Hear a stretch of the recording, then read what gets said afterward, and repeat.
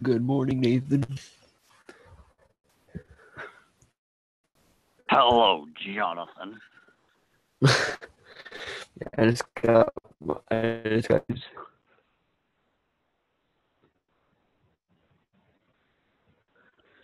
about to make some frozen burritos. Nice. You should deep fry them.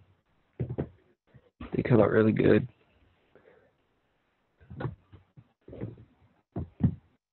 I know those because I've tried it.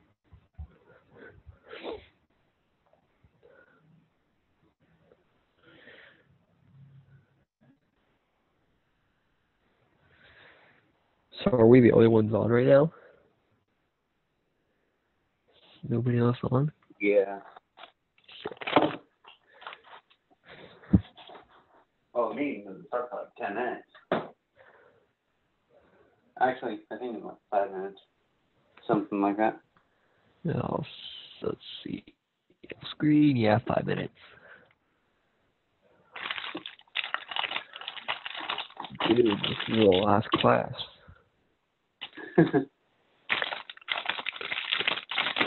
Do on your test. On the test. I did good on the multiple choice questions for the general knowledge one. I haven't started the EFI one yet. I got an 85% on the EFI one. Ben hasn't graded the general knowledge one yet, so I don't know about the write-in questions yet. Yeah, the EFI one I got 85%. You got what? I got an 85%. Oh, that's not bad. Are they all multiple choice for the EFI one? Yeah, all multiple choice. Okay, that'll make it easier. Because then I won't have to wait for him to grade it to see what my grade is.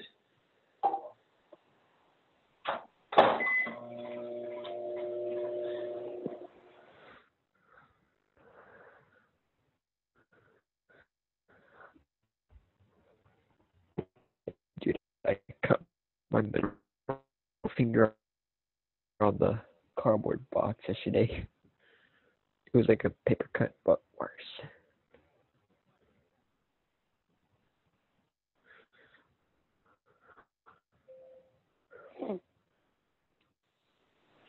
So I saw some games that, one game that's particularly new that seemed pretty cool.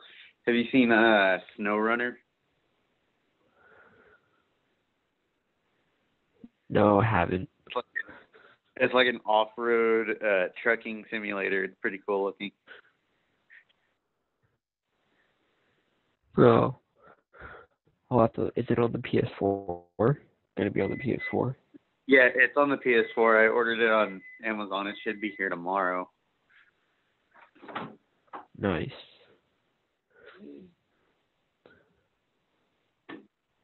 And I also ordered a new controller since I was using the older version of the controller, which doesn't allow for wired setups. So, like, when you have it just plugged in and leave it plugged in, it's constantly using the wireless battery. So it's like using it while it's charging, but it keeps wanting to disconnect back and forth, and it just constantly drains the battery. Oh. I don't know. I don't know which version of the controller I have. I know I can just plug it into the USB. You can tell by checking the light bar. If the light bar is on the touchpad, it's the newer version. Oh, shit. I have an old version then. Like, if you see light through the touchpad, it's the newer one. So I ordered a newer version because the newer version has the USB connection to where you can use it wired, and it won't use the wireless battery. Oh, wow. Fucking cost me like $65 for it, though. Dude, that's only $5 more than the regular PS4 controller. I know, because it was my 19th birthday. My grandma asked what I wanted. I said a PS4 controller. And she got me a game with it. So I was like, okay, dope. Yeah, and right now, if you want to get the Charlie. The first version of Snow Runner, The first game that they made was Mud Runner. It's like $30 on Amazon for the PS4. Wow.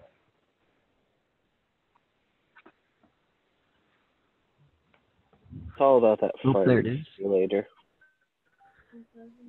You want farming simulator, the only farming simulator. What? Farming Simulator is free right now. Yeah, it's PSN. The PSN Yes, but who would play that piece of crap? You, Charlie. And, you would. No, I surprisingly wouldn't. I'm on PC, GTA 5 is free right now. You seem like the kind of person that would Yes, play like I'm aware, but the Epic Games website and like app has been down for the past day. I just got in today. The app's working just fine. Let me try them. Oh, good. Yeah, I like playing farming simulators. Shut up. You redneck. I like Carmichael. I like Car Mechanic Simulator. It is far superior.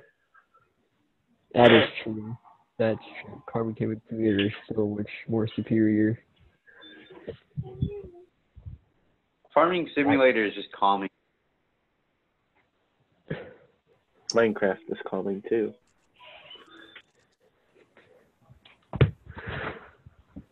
Hey, good morning, guys. Good. Get the recording going. And let me just say, as it sits right now with our fall schedule, we are still going to have hands-on online classes. It's hands-on and online, in that what we're going to do is all the full-time instructors and a few of the part-time or adjunct instructors are going to teach basically, we're going to split our classes up into two groups of students. We're going to have a max class size between 16 to 18 students, and we'll have an A group and a B group. And almost all the lecture information, just like you guys have been doing this semester, will be loaded online for you to learn from and work on, and that type of stuff. However, when you come to class, you'll have like a short review, and then you'll go straight to lab. So you'll end up with the same amount of shop time you would have normally had, but you'll only go to school for half the time. So let's say you were in a class that was meeting on Tuesday and Thursday nights. Well, if you're in group A, maybe you're only coming to school on Tuesday nights, and group B is only coming to school on Thursday nights, and then the lecture material's online. So with that, like myself, I'm teaching skill and speed development. I'm going to be teaching engine performance, the 332 class, and now I'm also going to be teaching engine repair first 5 weeks as it sits right now. That being said, you know, the situation is forever changing, right? It depends on what happens with the virus and if there's a resurgence and many factors. So, you know, as it sits right now, we're still teaching hands-on classes.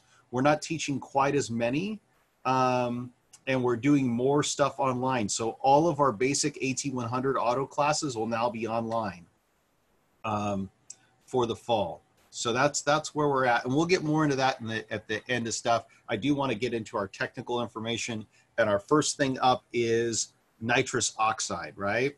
So what do we do? You know, what are we doing on a nitrous oxide system? So put myself there at the bottom, and we'll get going. All right. So nitrous oxide, or NOS, right? NOS is kind of a name brand system. What are the benefits? Well, we've seen from the movies and TV that, hey, you can make more power with NOS, but how does that work exactly? Well, basically, it's going to give the engine a whole lot more oxygen. How does it do that? Well, it's injected as a liquid, but then it changes to a vapor. So there's a change of state that happens, and what that does is it absorbs a lot of temperature. So it makes like the air going in the engine really, really, really cold, and it adds a whole lot of extra air. I have on here bottle warmers and blankets are used to keep the nitrous bottle pressure up, and there's all kinds of extra stuff. But essentially, nitrous, by giving the engine nitrous, you're giving it a whole lot of extra oxygen. Now, what is it exactly? Well, it's a cryogenic liquid, right? And it's set to boil at 128 degrees below zero. So once you take it out of the bottle, once you release it out into the atmosphere, it instantly goes from a liquid to a gas. And as it does that, it absorbs a whole lot of temperature. Now, this is the same nitrous oxide that you would get at the dentist's office here, right? So there's one of my favorite Seinfeld episodes there where he's getting gassed from Watley there. But it's the same stuff, okay? So when you feed it in the engine in a liquid state as it's changing into a gas, it's giving the engine a whole lot of extra oxygen. What you have to do with it is you have to then, of course, add a bunch of fuel to it, because if you don't, the engine's now going to be way too lean, right? And that's one of the dangers. But if I'm able to give the engine, you know, more air, or specifically more oxygen, right? If I'm giving the engine more oxygen, and then I can give the engine more fuel or hydrocarbons with that, well, basically, I'm going to get a whole lot more combustion or performance from it, right? It's almost like why I put it in the group with power adders is you're essentially getting more power out of the same displacement, because you're increasing the concentration of oxygen. It's not breathing in 20% oxygen. It might be breathing in 50% oxygen. And so as long as I give it more fuel, I'm going to get that much more power from it. Okay, so with that, like I said, we have to give it some fuel along with the nitrous. Now, there's two ways to do that. There's what we call a wet system, where we actually tap into the fuel system and we spray in extra fuel in a nozzle with the nitrous. And then there's also what we call a dry system.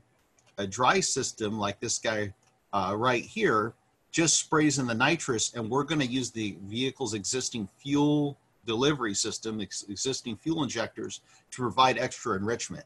So maybe when the nitrous goes on, the fuel pressure in the fuel rail goes way up, and then it delivers extra fuel, something like that.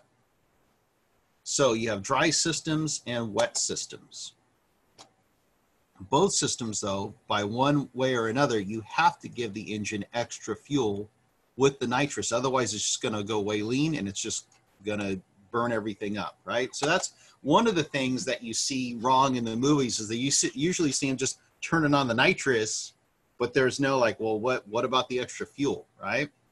So a dry system would require the fuel injectors that are capable of delivering that extra fuel, right? And so there's usually a solenoid or something on the fuel pressure regulator to make sure that that happens. And there's, if you have a fuel injected engine with a mass airflow sensor, you got to pay attention to where you're injecting the nitrous in the engine. Probably the best thing to go with would be some type of kit that is designed for your vehicle, so you get most of the parts of the equation right. What I found, even with kits, though, is a lot of times they leave a lot to be desired, and you're still piecing together a lot of things. So with that, if we were to plumb out a nitrous system, what we would have is you would have the nitrous bottle, and it's going to be connected to the nitrous solenoid. And this bottle is likely to have some type of warming blanket on it to keep its pressure correct. But that's going to be plumbed to a solenoid. And then the solenoid, when it turns on, it's going to then deliver nitrous to your air intake system. Now we're going to have some type of other solenoid doing something to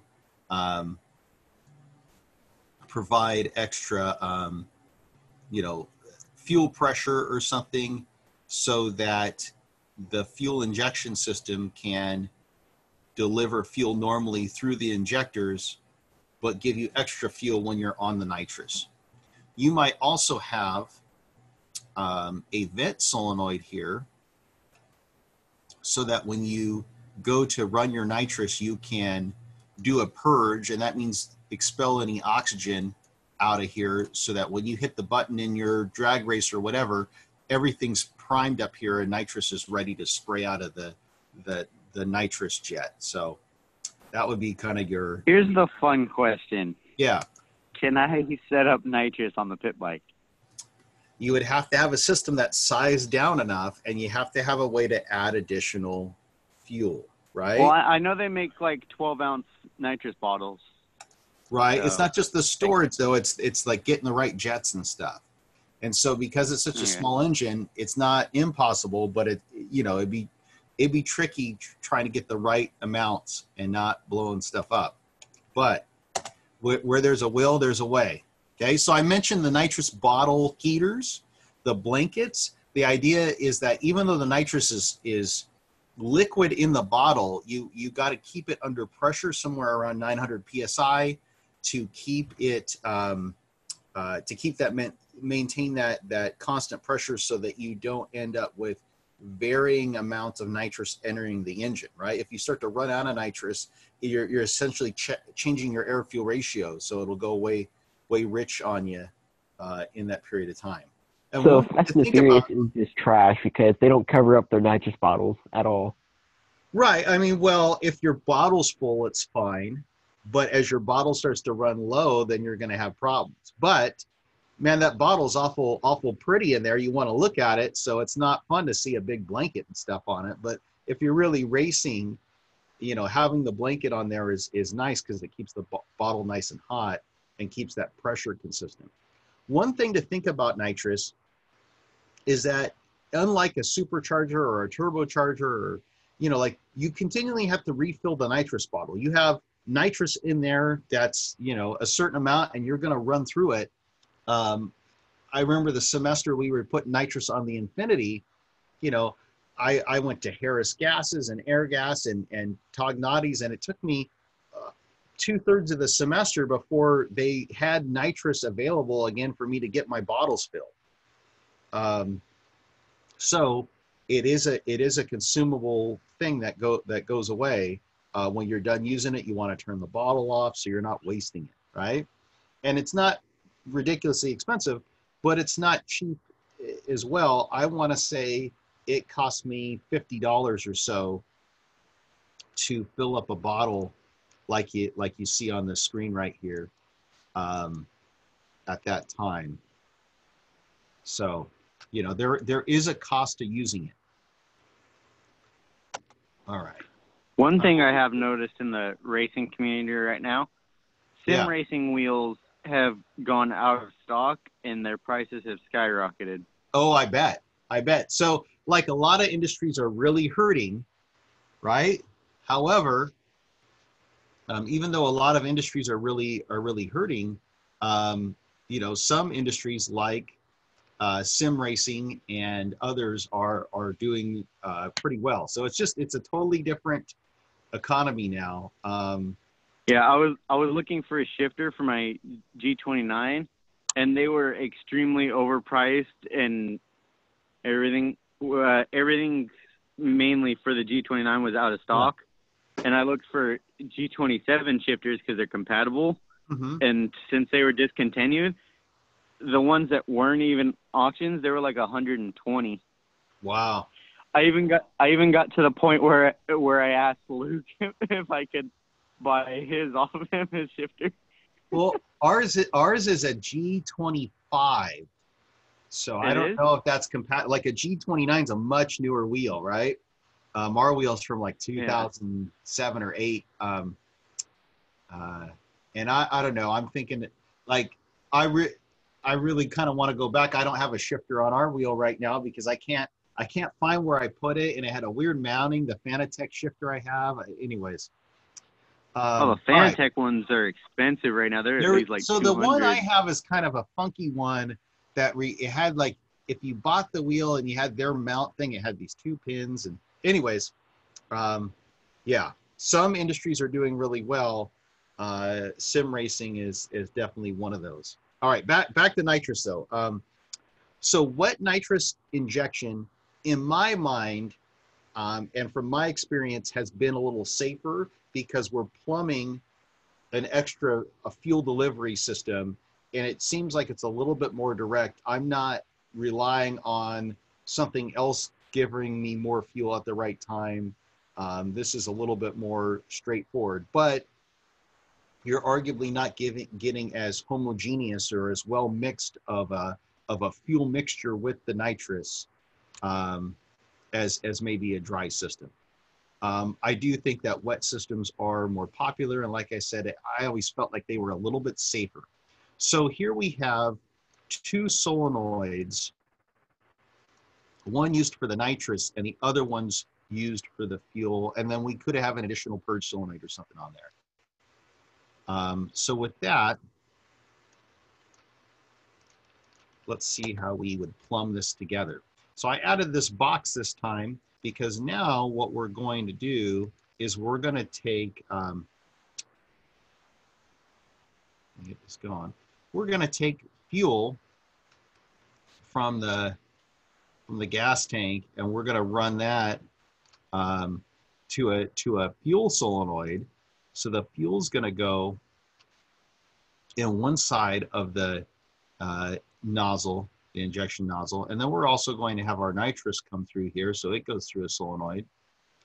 And I'm going to add a purge solenoid as well. So like if you watch stuff or you go to the racetrack and you see people blowing nitrous out into the atmosphere, they're purging their system. They're making sure that all the tubes, they don't just have air sitting in there, they have nitrous, they're ready to go. Is that like super bad for the environment?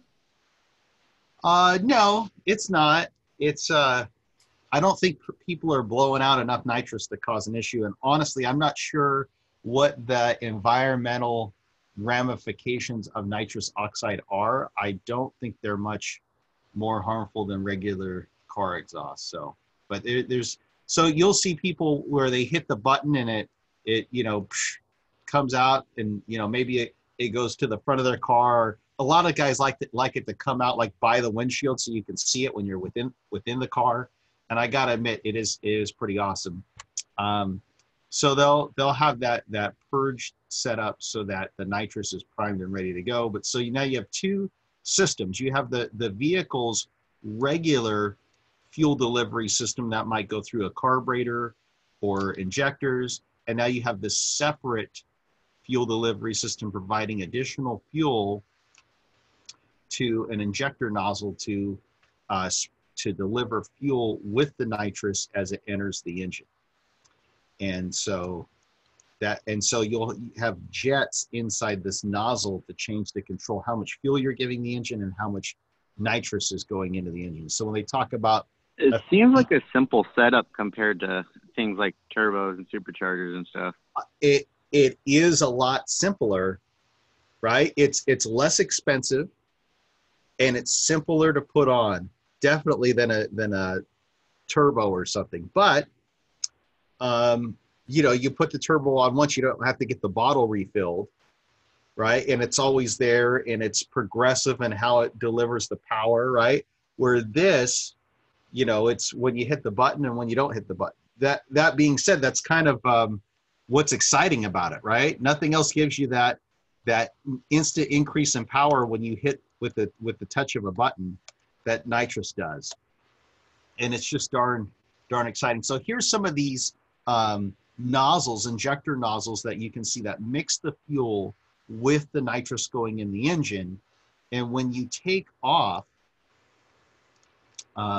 you take these, you take the lines off, and inside here there's jets that you can change to control how much fuel and how much nitrous you're giving. And they'll talk about things like, oh, this is a 50 shot or a 100 shot.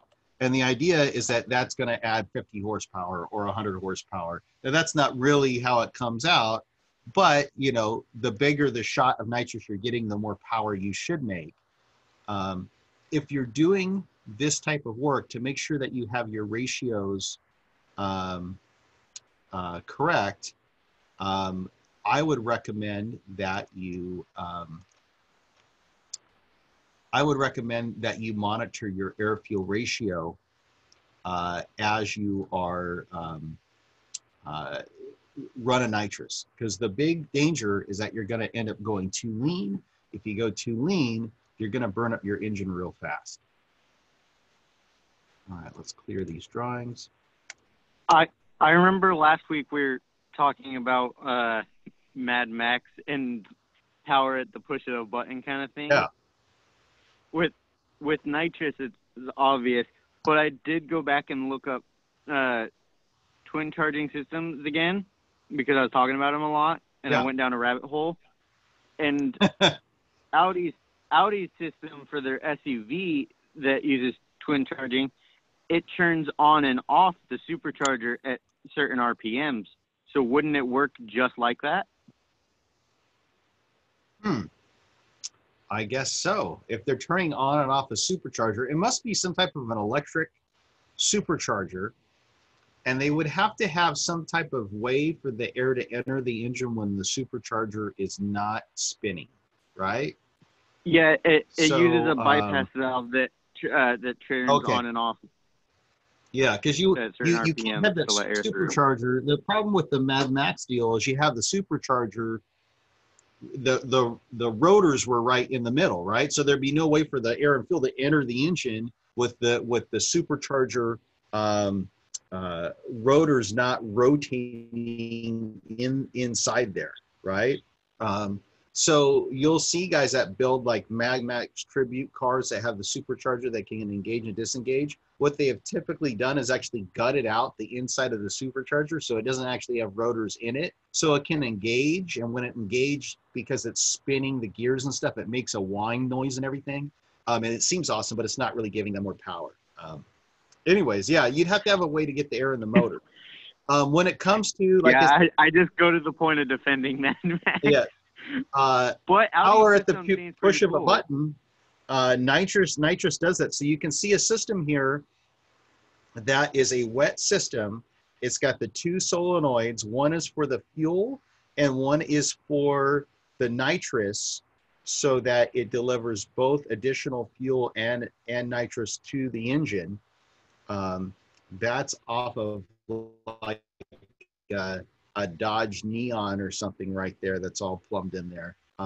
So again, it is power at the touch of a button, which is pretty cool. They also make some setups where they have special injector cups, so it goes right along the fuel injector, which is pretty cool to give you good atomization. Bottom side of the intake manifold to kind of hide a lot of the nitrous plumbing.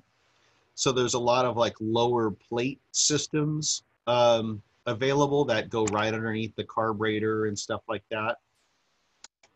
And then I've been mentioning power at the push of a button, but really there's some complications there in that all of a sudden, if you go, from running normal to now the engine's getting a whole lot more air and fuel, right? That's a big surge of power on the engine. So you want to time it at the right point. What really works well is now they have progressive nitrous controllers where they can adjust how they feed in the nitrous, so they're not shocking the engine with such a great additional workload on it all at once. And you can adjust that for like your launch, like I'd only want so much nitrous as I'm in first gear, and then I can handle more in second gear, in full power in third gear, that type of thing. So with the programmable nitrous controller, you can set how much nitrous the engine is gonna use. Yeah, that seems helpful, because I know that people have started to test the new Corvette, and it doesn't like nitrous in first gear, but it loves it in second. I could see that. Remember, like, you know, you only have so much traction available. And think of how quickly that engine probably revs to its red line in first gear anyways, right? You're not going to be able to do much there. It's usually once you get into, like, you know, third gear, fourth gear, where you can really hit, you know, pour on the nitrous and really have a pull for you. So yeah, because when they were testing it and they did it in first, it hit the red line in first, completely missed second, and it slowed down a bit and then shifted into third. Yeah, I can see that. A lot did of not times, look though, you pretty might going down nitrous, the drag strip. You might see nitrous on a car, and it's more for the look and the style than anything else. So you guys mentioned the lack of bottle heaters and stuff like that. A lot of times that's for the look of things than anything else, and maybe the occasional use. So what are the benefits of nitrous? Well, Kohler denser intake charges, right? I like the picture of Paul Walker's yeah, Mitsubishi yeah, right that's there. like this to me, this is what really made it famous for a lot of people. And is, you know, cheesy as this movie is, it really did make a resurgence in the car community. Not to mention they upshifted like 9 times in that. Oh yeah, they were driving semi-truck 18-speed transmissions, I think, because that's how many times. This scene in particular, for, you know, he has his computer comes up, says danger to manifold, like he's putting so much pressure in the manifold, and then a piece of like diamond plate sheet metal on the floor flies off for some reason and starts sparking on the ground. So it's completely ridiculous, but it was a fun movie nonetheless. So colder, denser intake charge, right? We're getting more oxygen going in the intake. What does that mean? It means that we're going to have to provide more fuel with that. So I'll put HCs over here for hydrocarbons or fuel. So we got to give it the additional fuel. And what does that do for us? It gives us increased rate of combustion, right? The combustion happens faster, but it also happens a lot stronger, right? So we have more pushing down on the pistons. And so we're going to get a lot more power from that. We're going to get more torque. And remember that horsepower is a function of torque and RPM. So you do get more horsepower as well, but it's all about we're pushing down on the pistons harder. And so that's why we get that big surge or big increase of torque. Now, because the rate of combustion, the quickness that it is burning, because that speeds up significantly because we're adding more fuel and more oxygen, this is going to require us to retard or back off the ignition timing so we don't get into detonation. So another thing that those nitrous controllers can do is as you feather in the nitrous, you're backing off the ignition timing so you don't get into a detonation mode. So things to think about. Nitrous doesn't like platinum spark plugs. It tends to blow the platinum right off there. You're going to need high octane fuel when you're running nitrous because you're going to be pushing the engine closer to detonation zones. A couple notes on assembly the lines. You don't want to be putting Teflon tape on things. It's not compatible with that. The valve in the bottle needs to be up, not down, and the bottle should be pointing forward. And sometimes you'll be at car shows and things and you'll look at the way they've mounted their bottle and it's completely wrong. So you can see that they don't even really use their nitrous system. I've seen many cars that have a system all plumbed up there and it doesn't actually work, or the bottle's not actually filled. So a few other things that I should have on here that maybe got cut off if I put Paul Walker's Eclipse picture on there is that when it comes to things like spark plugs, you would want a colder, just like we said for turbocharging, and colder plugs, right? Colder spark plugs, because we're adding a whole lot more heat to the combustion process. And I'm also going to say, watch your air fuel ratio to make sure you're not going too lean, right? I would like to still maintain somewhere around a 12-to-1 air fuel ratio you know, at the highest, to make sure I don't go lean and burn up the engine. And I have one you know, if question. you really were building an engine for, yeah, give me just 1 second. If you're really going to build an engine for nitrous, ideally having forged components like forged pistons and good connecting rods and stuff, good bearings would be really important. Also, starting with an engine with slightly lower compression ratio, like an engine that's built for a turbo or a supercharger, typically will handle nitrous well, right? Okay, go ahead with your question. Okay. Go ahead. Being Ethan. that a can of ether would make the engine run more lean, would it work to make my pit bike start up easier since it struggles on startup and all that? Yeah, ether or could starting I spray fluid it right into the area by the air filter? Yes, you can. You might want to take the air filter off so you're not washing all the, if it's an oil air filter, you're not washing all the oil out of the air filter and you're not deteriorating the filter media. But yeah, that's what you'd want to do to get that thing started up for sure. Now, I thought you were going to ask me the question that one of my students asked me a long time ago that I never forgot. I actually had a student in the early 2000s, so it's right after that movie came out. He was running nitrous in his Honda Civic and, you know, basically burned up all his spark plugs and all, and they had like weird spots on them. And but nitrous was getting kind of expensive for him, and he's like, well, can I just steal my grandfather's on oxygen? Can I just steal his oxygen tank and dump that oxygen in there? Oh my god! Like, I don't know if your grandpa would appreciate that, but that would give the engine more oxygen. But because it's not having a change of state, because it's not like cooling the charge, it's going to push it much faster into a detonation mode. So it's not just the increased oxygen, it's the secret to the success of nitrous oxide is also the coolness, the fact that it cools the intake charge. In fact, you'll see people with turbos, they might spray nitrous exteriorly on the outside of their intercoolers because it does absorb a ton of heat as the nitrous comes off, sprays out. So very much like because I was thinking of when I was gonna change. I was thinking of when I was gonna change my suspension on my pit bike that I would buy a can of ether as well, since it's really a pain to start that bike. Yes. I was just wondering how good to have some well it would fluid work in the for garage. Okay. So now we're changing gears a bit, and we're talking about rotary engines. And for many years, it changed the game of internal combustion. But ultimately, its disadvantages in a production standpoint have kind of outweighed its advantages, and that's why you're not seeing them used anymore. I know two words that'll make Ben cry: apex seals. What? Yeah. This engine right here is the race-winning engine from the 787B that won Le Mans.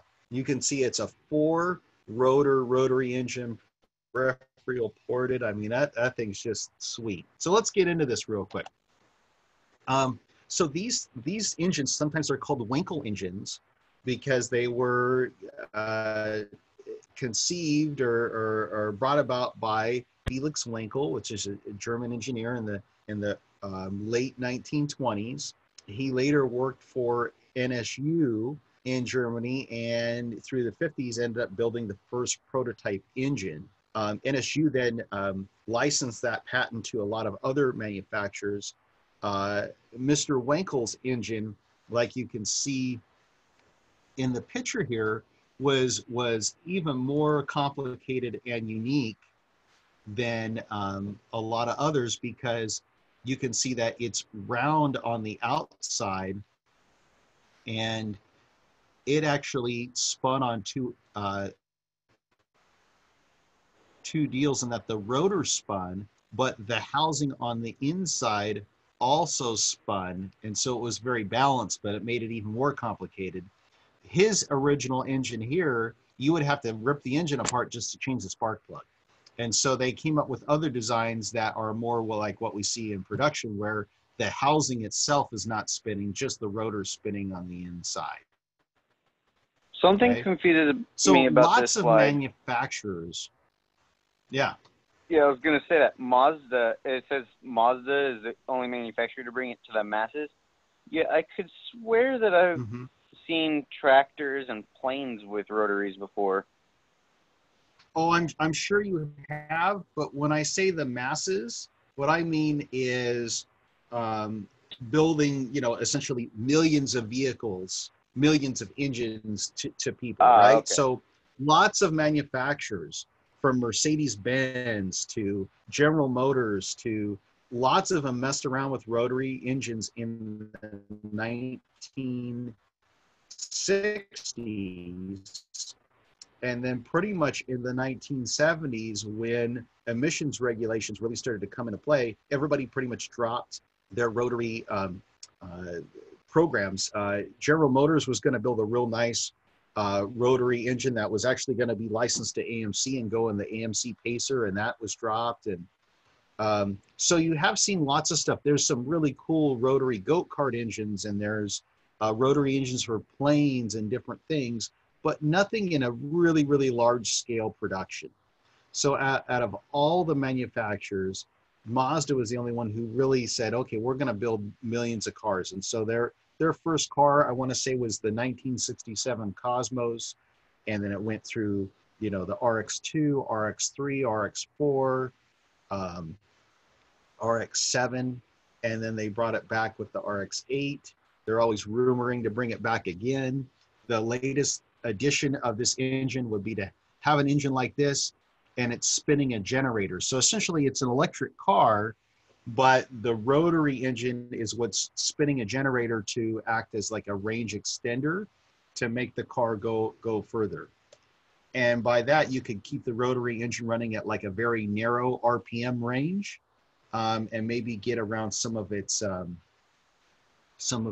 limitations. So, all right, let me clear out these drawings, and we will keep going. All right.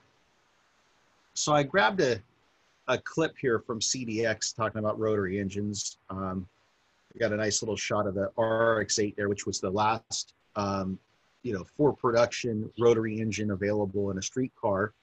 And, I'm thinking this is another video you can't put on YouTube because of the CDX thing, though. Yes, exactly. So the nice thing about it is you have such a smooth power delivery because you're not changing a reciprocating or up and down motion to a rotary motion, right? So even when a rotary engine is spinning at a pretty high amount of RPM, it really doesn't feel wound up. You don't have the same vibration. And so what Mazda did on their cars is they would have a buzzer come on at, I want to say at 8,000 RPM, or maybe 7,500. But they would have a little buzzer come on and go murr, murr, on the dash to let you know that, hey man, you got this thing wound up, because it doesn't feel wound up. So what we're going to do now is we're going to look at the cycle here. And what's the red line? It's in like 9,000? Well, it depends. In fact, let me do this. Let me move some stuff around on my desktop so that we can get the document camera going.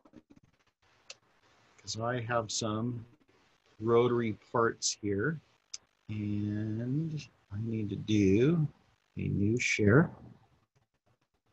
What we're gonna do is the screen, and with that, we're gonna look at the document camera. I think. There we go. All right, so let's do a lay of the land first, and do the parts, right? So this would be a rotor housing, and the rotor housings on the inside have a chrome finish on them to make them try to last longer. You notice you have two spark plugs on the side, and if I can get the camera working there, you have a leading. There's an L right there and a T right there for leading and trailing. See if I can try it that way. So leading and trailing spark plugs, coolant went around on these passages on the outside of the housing. You can see how the spark plugs would have little holes there in the housings themselves. The presentation in the side of the house, frozen, but webcam is fine. What's that? The presentation seems frozen, but the webcam is fine. Okay, so you can see the webcam, right? Yeah, I can see the webcam and your cursor moving around on the presentation, but the presentation itself from the camera, it's like 1 FPS. It's not wanting to do anything. So you can't see a lot of movement from the camera? No, but it's like a stop and go motion picture kind of thing. Okay, hang on a sec. I'm probably running out of... Let me do this. Let me close that. And we'll close a few other things here. All right. How about that? Is that any better? Like, can you see my pen? I can see your pen moving. Okay. All right. So you can see this rotor housing, and if we look inside here, you can see that there's a port. There's a port through the side. I just stuck a pencil through there. On the older rotary engines, the exhaust ports were side ports. Now, one other thing I want to point out on this particular housing, why I have it in my junk bin, is if I look down here, you can see all that pitting. This housing had severe water damage, and one of the challenges with these engines was temperature. And so if I look around here, there's these grooves that O-rings would go in. If you overheated these engines, these seals would blow out. Water from here would get in the housing here and cause a lot of this pitting, and the chrome and stuff would flake off of there. So there we have the rotor housing, and that's aluminum. And so it's relatively lightweight. I'm going to get rid of my scribbles there. There's a rotor itself, and you can see all the pitting on there from the water that it ingested. You can see what's left of its apex seal is wiped out, and its internal gear inside there that would match a gear in the end housing. The rotors, we always think about the apex seals. Wiped out, I'd say non-existent. Yeah, we always think about the apex seals, but there's also these side seals that are really critical, right? So one of the major challenges with rotary engines was getting stuff to seal up. And so it required a complex setup of apex seals and side seals. And these seals are so wiped out, it's pretty hard to tell.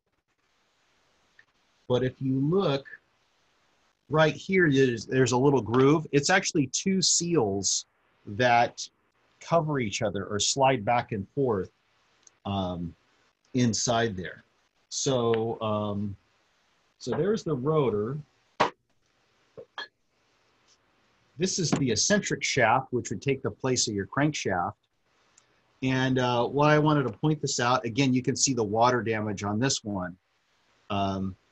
It's got a big jet here for oil because the rotor itself, the rotor is not cooled, right? We only cool the housing on the outside. So how do we cool this rotor? Well, we spray oil inside these channels here and use the oil to pull the heat out of the inside of the rotor. So they put additional load on the lubrication system of the engine. Not only are we taking some of the oil to help lubricate the apex seals, but we're also using the oil to help cool the engine quite a bit. Okay, last but certainly not certainly not least, we have the heavy part, and that is the end housing. Why are the end housings heavy? Because this is the part that's made out of cast iron. So you have your internal gear, which is pressed in the housing, and this guy right here, this is your intake port. That side port, the air flows from the intake and goes in there. Now, what they were able to do, how they brought the Rotary back in the early 2000s with the RX-8, is they made the exhaust port also a side port.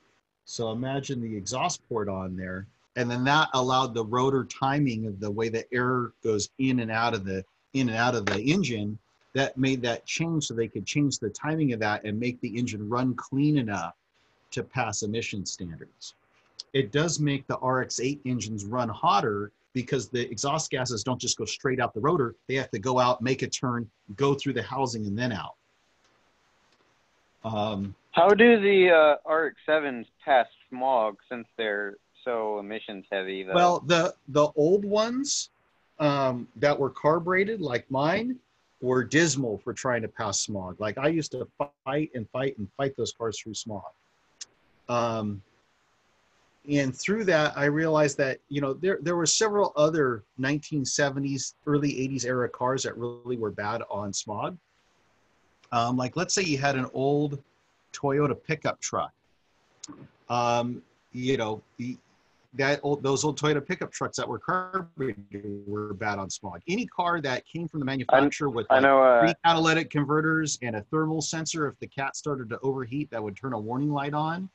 Basically, the manufacturer knew that it was bad on smog, and they were relying on the cats and air injection to clean it up. So, yeah, I know old ones were Chevy and GMC square bodies were terrible too, as well as the Ford Broncos.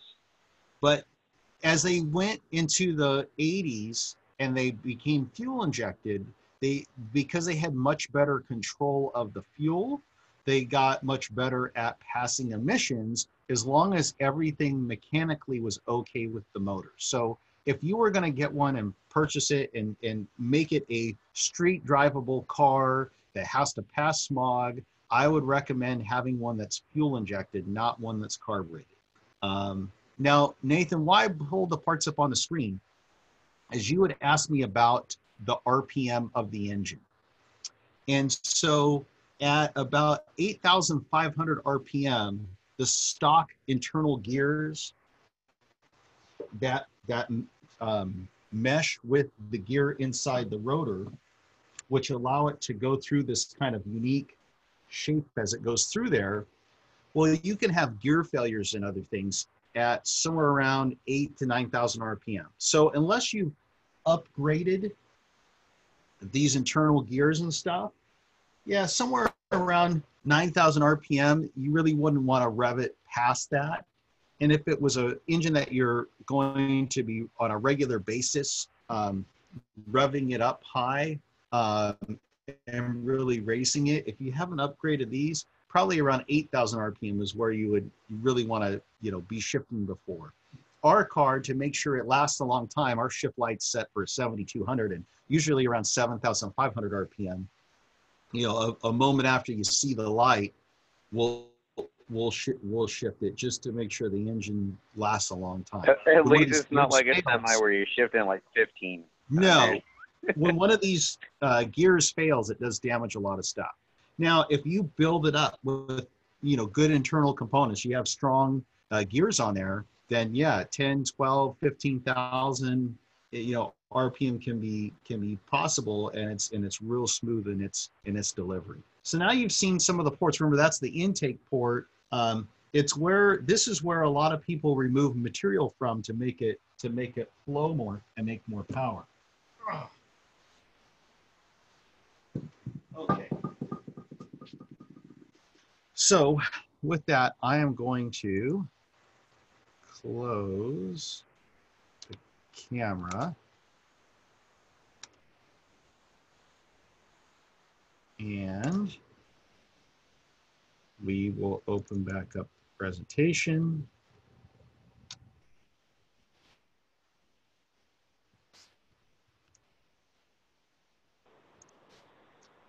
one question, if you could like switch into transmission land for a second, how would a transmission work on a rotary? The transmissions work the same as any car, like the same C. way. Yeah, it like just goes straight to the eccentric shaft instead of like a crankshaft kind of thing. Yeah, the eccentric shaft essentially is your crankshaft. Okay. I wanted to punch that video. And another one up. was more about your personal driving. Would you consider it faster to double clutch or float gears?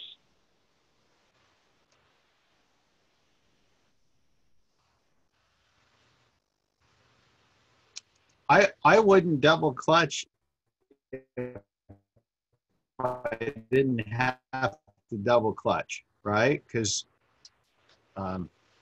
transmission, you shouldn't have to double clutch it. Usually when we had to double clutch stuff is where we had transmissions that weren't fully synchronized. All right, back to the rotary engines. So if I looked at one rotor, and a typical rotary engine that we would find in any rotary engine for the United States, we had two rotors in there. Well, you have three sides, and you got to think of each side of this as almost like its own piston and its own cylinder. So while this side over here is going on its compression stroke, this guy over here is going on power, and it's going to lead up to exhaust stroke. This one over here is starting intake stroke. So one rotor is somewhat of the equivalent of three cylinders. All right. So with that, this thing going. All right. So showing how it sweeps around in its housing. Another couple shots of an RX-8, which again makes me want to get an RX-8. And then this is their latest engine. Remember the RX-8 had the Renesis rotary engine, which is the one that had side ports for both the intake and the exhaust. Of course, from the factory, they put a bunch of plastic covers on it. But all right. So we're going to follow this one rotor face around, right? He's uncovering the intake port. So essentially he's like doing his intake stroke right now. So he uncovers that port, brings in the air fuel mixture. Now, here's what's important to understand is that although I'm pumping oil, I'll change my color here to brown here, let's say for oil. Although I'm pumping oil around on the inside and spraying inside the housings and stuff, because there's air fuel mixture over here, the only way for me to really lubricate the apex seals and the side seals is to bring in some oil with the air fuel mixture, much like a two-stroke engine has oil in with the air fuel, to lubricate these apex seals and the side seals. So even when a rotary engine's running perfectly, a rotary engine is consuming oil out of the crankcase and injecting it into the air fuel mixture entering the engine to lubricate the apex seals. So that means a rotary engine is always burning some oil, okay? Now, what a lot of racers will do is they'll get rid of that oil injection system and they'll just put two-stroke oil directly in the gas tank. If you run somewhere about 1 ounce of oil per gallon is all you need to lubricate those apex seals. And if you have a street car, what you'll find is it will last a lot longer. Engine mechanically speaking, the apex seals will last a lot longer if you do run a little bit of oil in your fuel to give it that little bit of extra lubrication. You can also see that running oil in with the air fuel mixture is going to lead to increased exhaust emissions. It's going to poison the catalytic converter faster. And so from the factory, they would run the least amount of oil they possibly could get away with and kind of sacrifice apex seal longevity to make sure the cat converter would not fail in warranty and make sure that the engine met its emission warranty requirements and all that other stuff. So would it be if you're not possible to concerned about run emissions, add some lubrication to it. But yeah, normally speaking, they would take oil from the engine and inject it into the incoming airstream from the factory. All right. Would it be possible to run the normal oil injection system and put two-stroke oil in the gas tank? Yes, it is. That's exactly what I do. Is I just dump a little extra two-stroke in the gas tank, and I still have the oil injection system on there. And why do I do that? Because every once in a while, I'll do something stupid. I'll put some gas in the car and I'll forget to add the oil, right? Or because my car has spent a lot of time at school, I'll have a student and they'll help me and they'll say, hey, Mr. French, I put some gas in your car.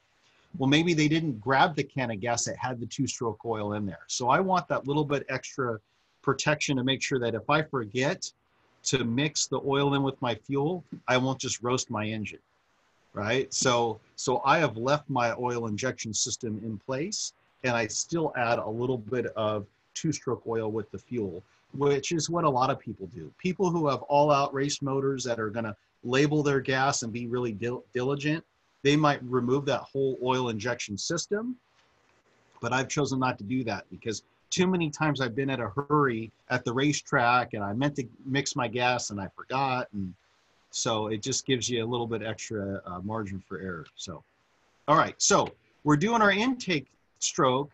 Then we've come around and you can see that it was getting close to the spark plugs, right? And it's doing compression right now. Now that this side here is right up at the spark plugs, we've compressed the air fuel mixture into as tight a space as possible. And the spark plugs are going to fire. As the spark plugs fire, it pushes the rotor around. It follows the shape of the housing because of the centric shaft and the way the gears mesh. And now it's going on its power stroke, right? And burning the air fuel mixture and throwing that rotor housing to the side. As soon as I begin to uncover this exhaust port here, that's where the gases are going to flow out. So if I clear my drawings, so I uncover the exhaust port, exhaust gases start to flow out. The rotor face is going to come along the bend here and expel out the remaining gases. So let me get this point right here. That's the rotary engine cycle. It still goes through an intake event, a compression event. It has an ignition event, right, where the spark plugs fire, power, and exhaust, right? It does the 4 strokes of the 4-stroke cycle. You still have to do intake, compression, power, exhaust, but it does those all by uncovering and covering up ports in the side housings and in the rotor housings. So there's no camshafts, there's no valves, there's no valve springs, so there's a lot less parts and pieces to make it happen. And of course, we followed one rotor housing around, right? We followed one rotor housing around right here. But while that guy was doing his thing, we were looking at that, this guy was doing his thing and this guy was doing his thing. So that's why I said each face of the rotor essentially is somewhat comparable to a piston and cylinder. And so that's why this one rotor would be, kind of like a 3-cylinder engine in a way. It does not run as efficiently, so it's not a pure, 1-to-1, but it does somewhat correlate. So even though like a 12A rotary engine is rated at 1.2 liters of displacement, in racing, a lot of times they'll make that thing equivalent to like a 2.5 liter engine as far as power delivery wise. So the big downside of the rotary engine really comes down to 2 things: fuel economy and emissions. And for that, I'm going to keep this picture up. In that, why fuel economy? Well, we can see that, you know, we were injecting oil in with the fuel, but ultimately this is a big long surface, and this big long surface has a huge quench area, meaning that the fuel is likely to turn back into a liquid and not get burned. So because that surface is so, you know, unique in its shape, you get lots of fuel being caught up by the apex seals and the corners, and then when it goes on exhaust stroke, a lot of raw fuel just goes right out the exhaust. Additionally, is that why I see a lot of RX-7s shooting flames out the tailpipes? Because they're throwing raw fuel out the they have exhaust? kind of a slow combustion, like because this combustion surface is so large, the combustion process takes longer to happen because it's got to cover more ground. At the same time, this thing's spinning around in here a lot really fast, right? So the combustion takes a long time, but it really doesn't have that much time to combust. If I clear my drawings here and I rewind this thing, like here it's going on combustion, it's starting uncovering the exhaust port. So oftentimes the fuel is still burning as it's being forced out of the housing. So ultimately what you get is a rotary engine is, you know, its two Achilles heels are fuel economy and emissions, right? That's just, you know, it's a great engine for a lot of power output for its size.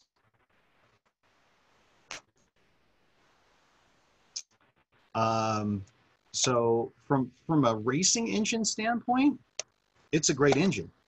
And that's why it had a lot of racing success in its day, even though only one car manufacturer really used it, right? You had Mazda was the only one that really raced with it substantially, and they had a lot of success, right? Think of if, you know, Chevy and Ford and, you know, other manufacturers were using them, they would have been winning all kinds of stuff. So from a race standpoint, it works well.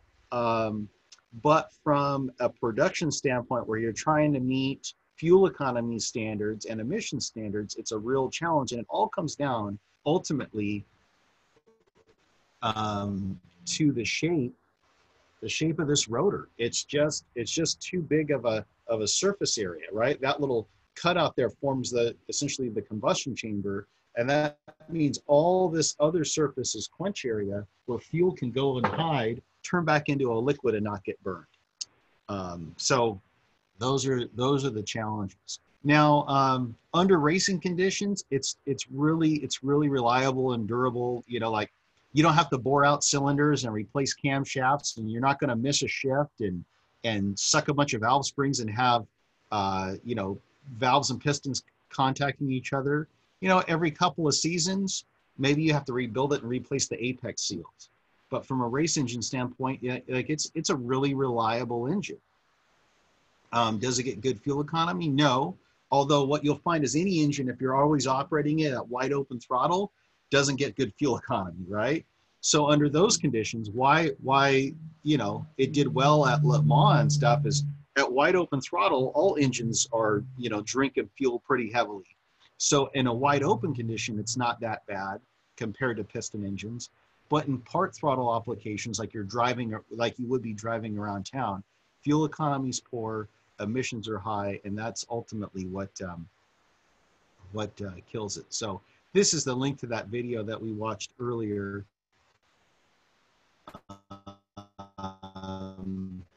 And these were their, you know, winning rotary cars that Mazda had. The one there in the center, the 787, is the one that won Le Mans. Okay, so advantages: great power to weight ratio. I wonder if a rotary would have enough power and torque to work in a semi. Well, they don't make a lot of torque. They make more high RPM power, right? If you think about it, it's not like that eccentric shaft has a lot of stroke to it. So they don't tend to make a lot of torque. They're more better for high RPM power. Okay. They do So have it a wouldn't do wide all that torque well in a curve, semi truck. but it's not a lot of torque, but it's consistent across the power band. Yeah. So for that application, it wouldn't necessarily work well unless you had the transmission gearing, so the engine's buzzing at like 7,000, and then it's geared down. Anyways, really, it comes down to it's a great it's a great engine for the purpose of racing and not necessarily other things, right?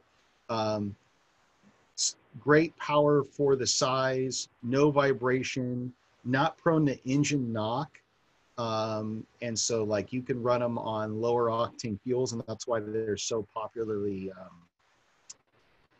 turbocharged and stuff. They make a lot of exhaust heat because, as we said, the exhaust is still burning as it's flying out of the exhaust port. So again, it works well with a turbo because that heat creates turbo pressure, which helps the turbo spool up. So, the advantages, weight and power, but disadvantages, right? Rotor sealing, apex seals coming apart, the slow combustion we talked about, ultimately leading to bad fuel economy and high exhaust emissions, right? And, people would tend to run them. Once the chrome housings are done, you're pretty much hosed, right? Like if you took it apart on a periodic basis, replaced the apex seals, didn't allow the engine to overheat, didn't allow the housings to get warped or the chrome to get pitted, they last a long time. Usually what happens is that you start getting an engine that's smoking because you worn the housings and the side seals, and now oil's getting into the combustion chambers, that type of thing. Or a lot of these got overheated.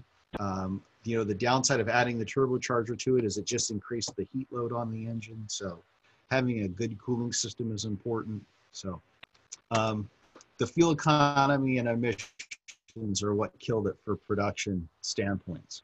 Now, what types of modifications do you commonly see? Well, because there's no cams or valves that, if you think of any engine modifications, we're usually trying to improve airflow, right? Well, this is the same, but we don't have to worry about cams and valve springs and stuff.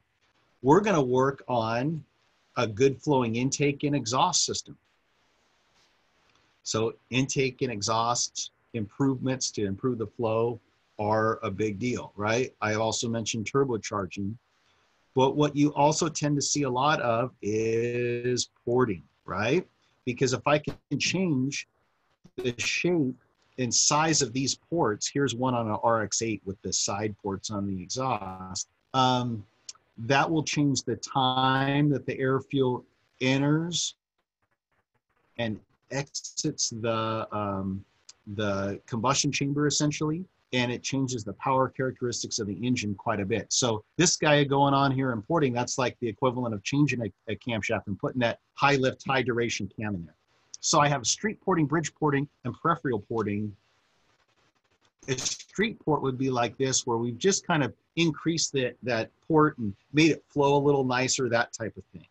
When I go to bridge porting, well, now I have a whole extra intake port on there and a little extra window there, and you can see where I can bring in a lot more air fuel mixture now, okay?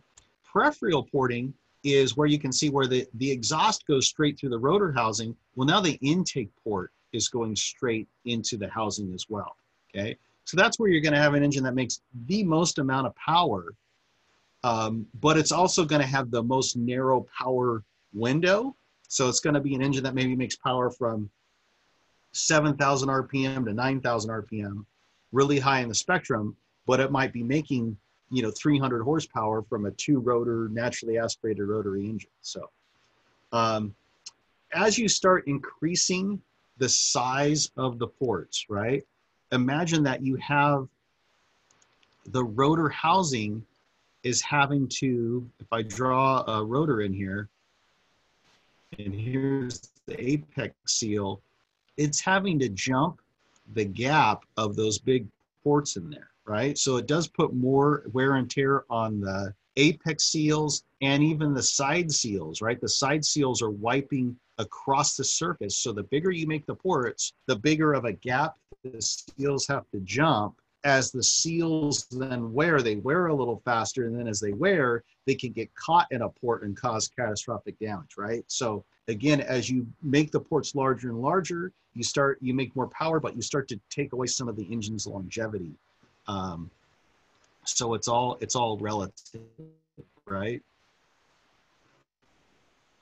All right, so what you'll find as you port the engine is it doesn't usually make a whole lot more torque, but it does tend to make more power. It goes up in the RPM spectrum there.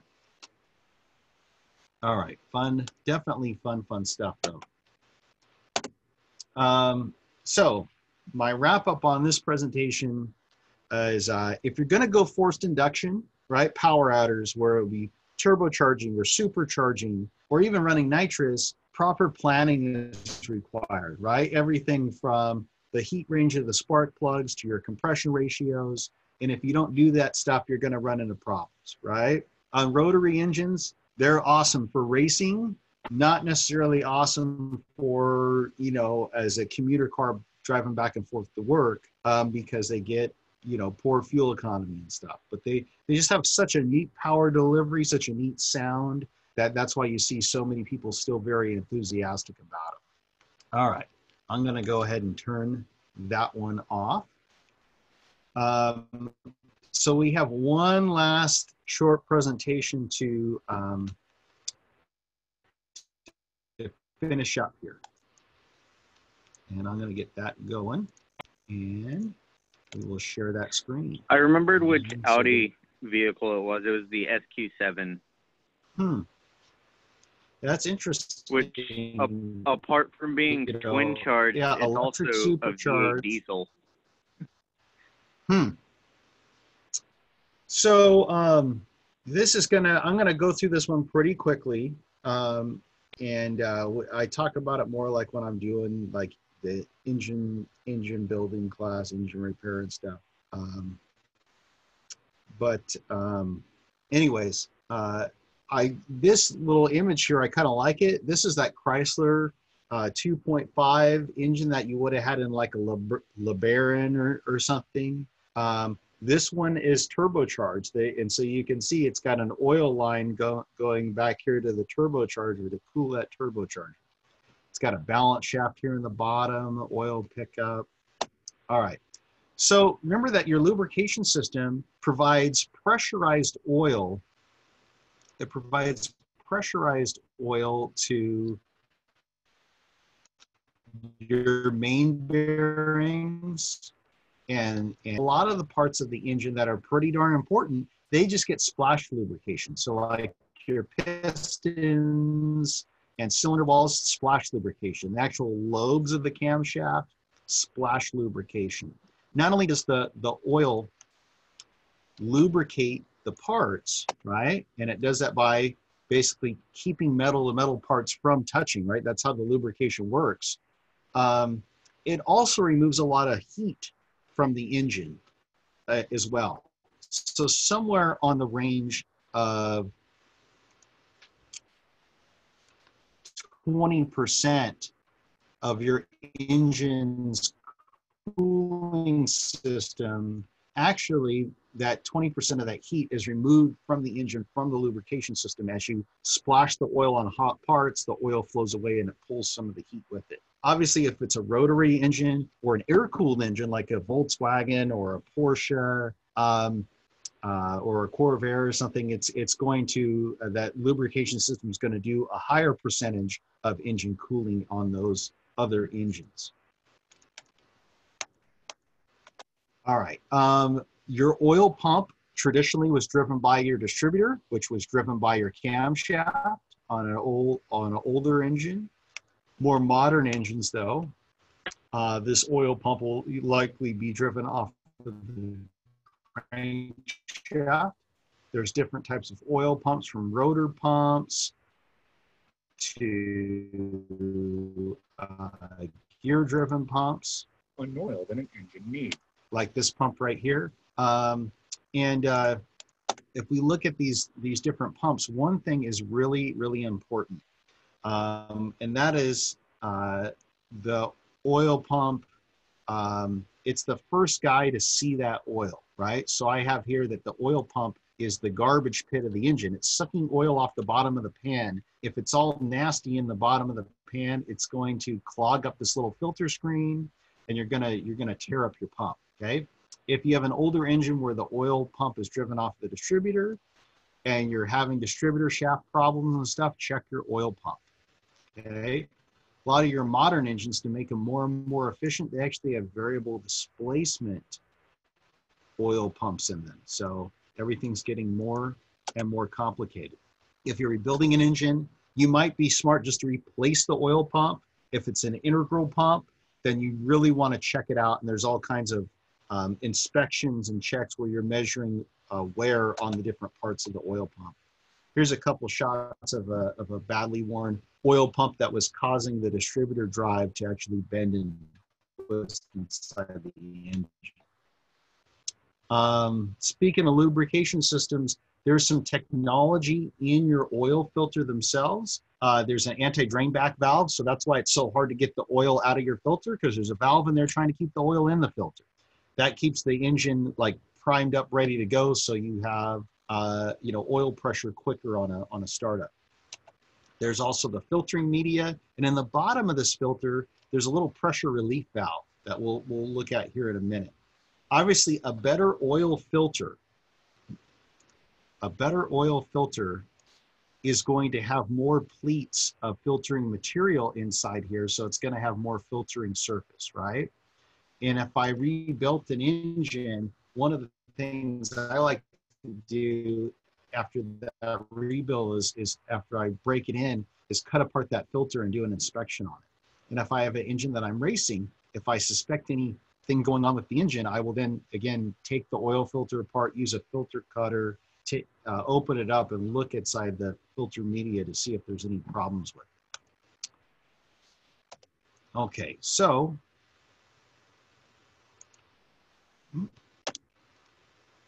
get this thing playing.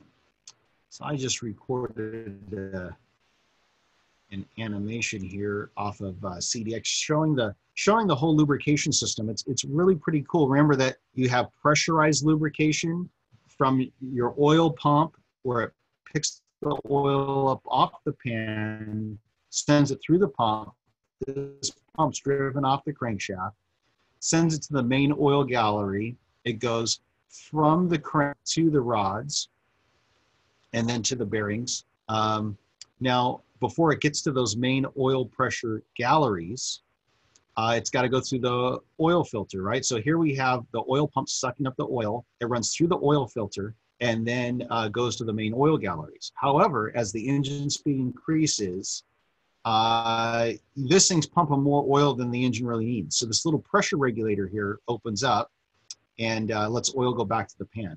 Here we're looking at an oil filter, and you can see the oil goes from the outside of the filter through the media and then to the inside of the filter. That's how it filters, so that junk will be caught on the outside of the filter. Now, if the oil filter becomes blocked, there's a little valve here in the bottom of the filter that's going to open up to let the oil bypass the filter media. So if you run your engine a long time, you never change the oil, you never change the filter, at some point, this little bypass valve is going to open up, and it will allow dirty oil to flow through the engine. But the thought process there is, hey, dirty oil is better than no oil at all, so that's what they do. All right, so what oil to use? Well, if you were breaking in a fresh engine build, that's a little different than day-to-day, right? So traditionally on a fresh engine build for break-in, they would, it is recommended by bearing manufacturers to run more of a non-detergent oil, because there has been some issues with different oil detergents maybe taking away that top bearing coat. Although I haven't personally seen that be the case. They'll usually say, hey, run a standard weight oil that's non-detergent for break-in. You also want to run an oil that has more zinc in it. Now, there's an additive called ZDDP which is essentially zinc. It's a high pressure additive. If you have a flat tappet camshaft, meaning that the lifters are not roller, having the extra zinc in the oil is going to help save that camshaft. And so the best thing to do probably for breaking in a new engine would be to run a product like this, a break-in oil. It's an oil that's going to not have as many detergents in it, but it's going to have a good viscosity index that you need. It's going to have the higher levels of ZDDP, and that's going to help the piston rings break into the cylinder walls a little faster and give you the camshaft protection that you want. So one thing you'll notice about these break-in oils is they are typically not a synthetic oil, because I don't want the oil so slippery that the piston rings can't wear mate into the cylinder walls, right? Remember that when you're building an engine, we're gonna put honing scratches. My honing scratches aren't looking that good right now, but we're gonna put honing scratches in the cylinder walls so that when the piston, that's a bad looking piston too, and its piston rings wear on the cylinder walls, it helps break in the piston rings to the cylinder walls. Well, if I have something that has too much lubricity to it, it won't allow proper piston ring break in, and that's gonna hurt the engine's ability to seal the pistons to the cylinder walls. Is going to cause more oil consumption. So a break-in oil is typically not a synthetic oil. Once you've done your 500-mile break-in or so, and the piston rings are now wear mated to the cylinder walls, your cylinder sealing is up where you want it to be, then you could switch it over to a synthetic oil. So what's the deal with synthetic oil?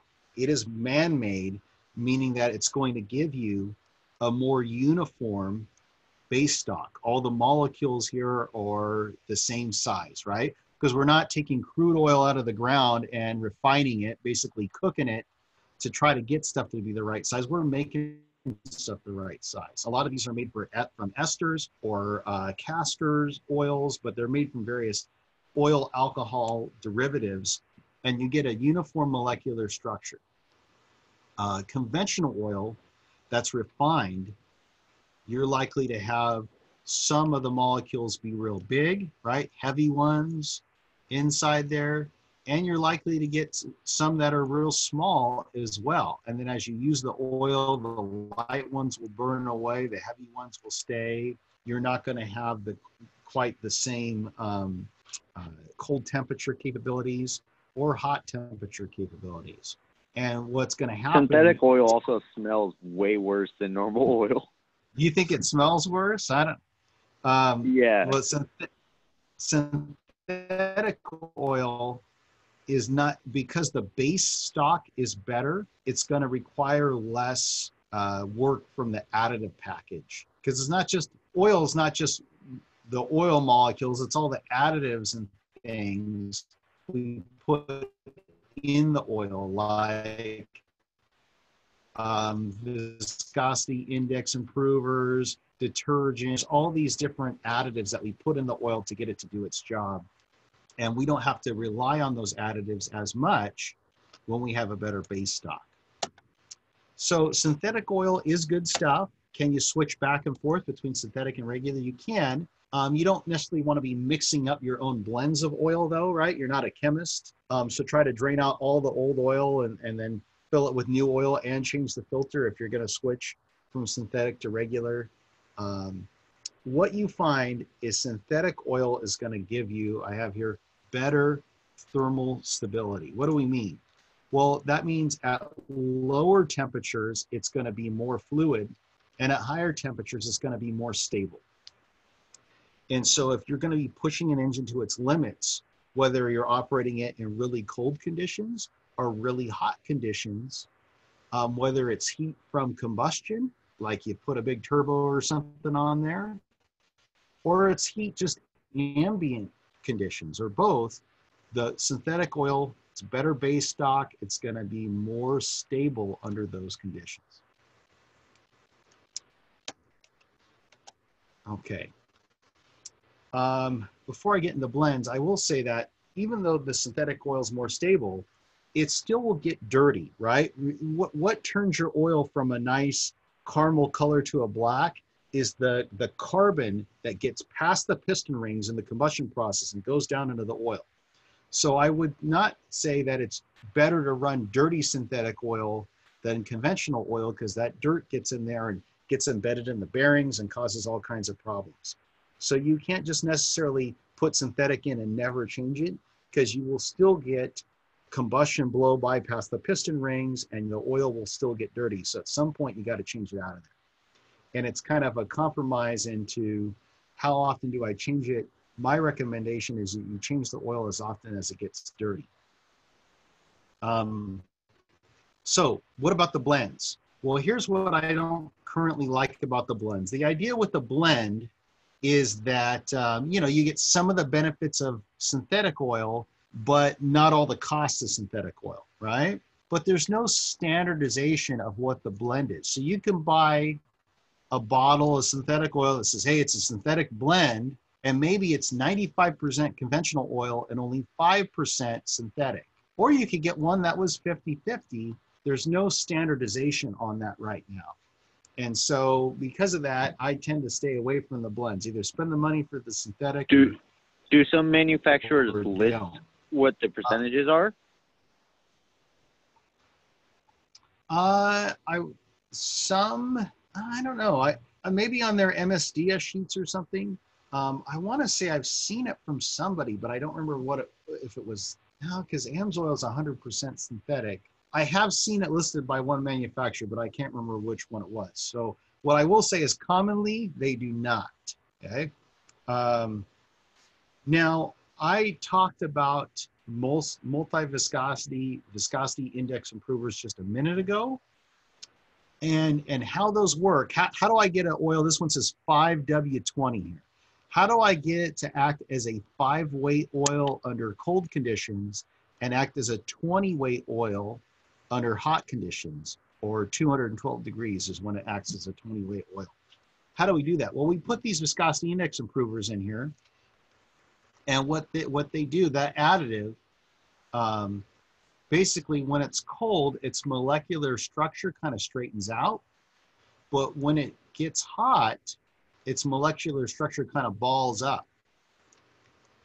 And so as it gets hotter, it increases the viscosity, or it increases resistance to flow, because it gets all kind of bound up in there. And so I learned that a long time ago, and I thought, oh, that sounds pretty great. I didn't understand what it really was, though, until just last year when I got to go to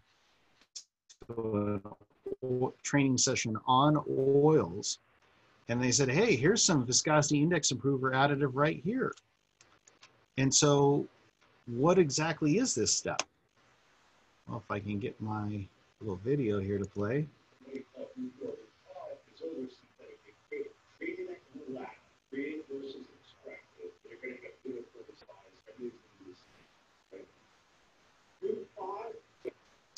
So that looks like a powder stuff, right? Basically, all that is, that viscosity index improver, it's rubber, like rubber from the bottoms of your sneakers. They take the rubber, they grind it up really, really, really fine, throw it in the oil. Okay, so they got a big chunk of it there. That amount would probably, you know, fill several cases of oil. But essentially, when the rubber gets hot, it kind of like flares out and gums things up. And when it cools down, it kind of flattens out and flows better. And so what you'll find is in a conventional oil, to get it to truly be multi-viscosity, they have to add more rubber to it, or more viscosity index improver to it, to get it to work properly than you would have to do with the synthetic oil, right? Over time, the oil doesn't necessarily wear out right away, but the viscosity index improvers and other additives start to get all chewed up as they go through the engine. And so you start to lose the viscosity of your oil. And it wasn't until I got to get my hand here on some of this stuff that I realized why. Like, for instance, an engine builder that I worked with, yeah, who built engines for Honda. They would ship their engine in from Japan. He would build it, Dyno Integra and the Honda Odyssey van. And he said he always received his best horsepower ratings with used engine oil. Well, why is that? Because the used oil, the index improvers were all chewed up. It was basically thinning out the oil. So, all right. So what I would recommend is choose the right oil for the job that you're trying to do. So to do that, you have to know, well, what's the job I'm trying to do here? Am I breaking in a fresh engine? Well, then I would want to use a break-in oil. Am I just driving this vehicle normally, right? Well, then a nice oil like this is going to work just fine for what I'm doing. Am I doing some track days or something? Well, maybe having a full synthetic oil that's going to handle those extra loads and temperatures is a better way to go. Or maybe I'm doing some racing, or I'm doing basically all racing, and that would be the better product for me. So I'll play just a minute of this video clip here.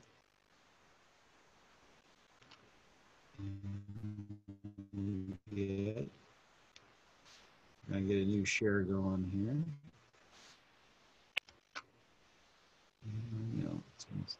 When you were talking about Japanese manufacturers, I was wondering something. Do they still have to check their vehicles and stuff for radiation before they export them?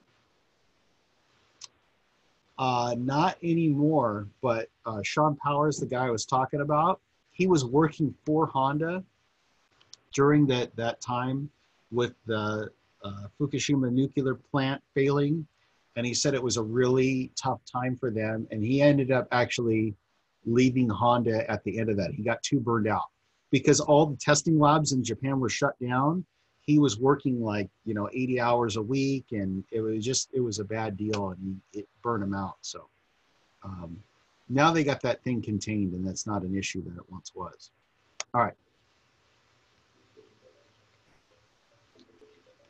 Hi, I'm Cameron Evans from Redline Synthetic Oil, coming to you today from Camarillo, California at Timeless Customs. Today, we're going to talk about the difference between passenger car motor oils, the stuff you would run on the street, and Redline's racing oils, the stuff that you would run strictly on the track. The first of those differences is the detergency and the dispersants, the things that trap contamination in your motor oil as you drive around on the street for 2,000, 5,000, 10,000, if you're a Redline person, 15,000 miles. Very different from what you would see in a racing oil where you don't have those levels of detergency. Why? Well, after all, on the street, you're going to leave this oil in for a long time. In a race car or in a serious track car, you may be only going to go 2 or 3 weekends before you go to change the oil. The other big difference between the street oils and the race oils from Redline is the levels of ZDDP. Now, that's the anti-wear additive that you would know as zinc and phosphorus that protect hard, hot metal inside the engine when it's revved up. Cams, bearings, things like that. In the street car oils, we've got about 1,200 parts per million. That compares to API certified oils that are at a much lower level than Redline, at 800 parts per million. Think about that. What you get typically at the auto parts store and what you order from Redline, you're getting almost 30% more protection just there. Now the race oils, they've got 2,200 parts per million in that ZDDP package. That's way more than you'd ever need or want to run on the street. Now, what's the risk of that? Think about it. On the street, you've got emissions equipment, a catalytic converter. If you ever had a kind of, breach of marine seal, or if the engine was starting to wear itself out, you could get oil past the rings. That oil might contaminate the catalytic converter. That happened with 22 chance you could clog the cat.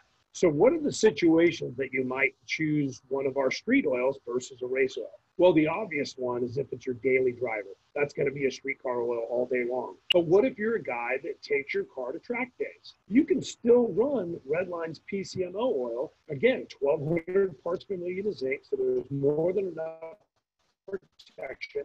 Both the race oil and the street oil are made from PAO and ester, right? So you've got the highest quality raw materials to protect you not only on your daily drive, but also when you go to the track. Any of you racers that are only taking a car to the racetrack, well, you're more than eligible to be using our race oil, and that's in drag racing, road racing, circle track, even four-cycle go-karts. We get questions often about how often should I change my motor oil? We're talking about for the street and for the track.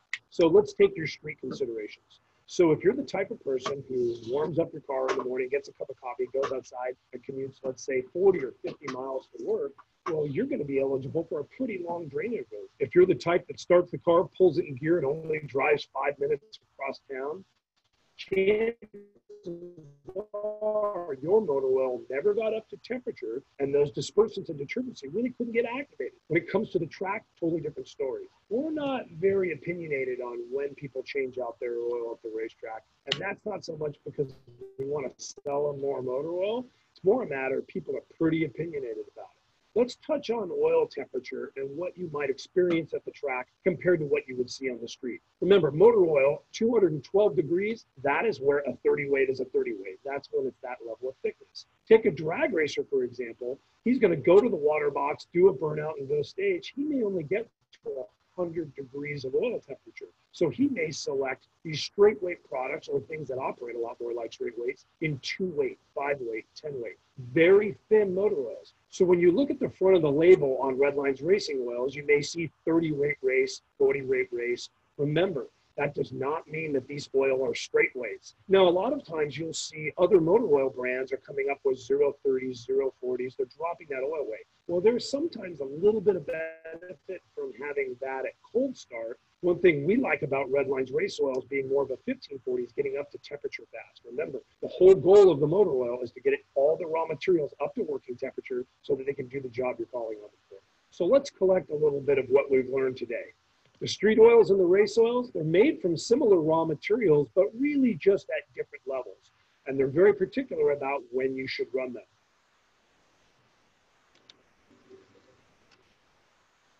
All right.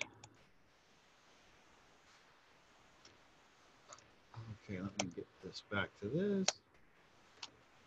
All right, guys. All right, so you can see my PowerPoint again, right?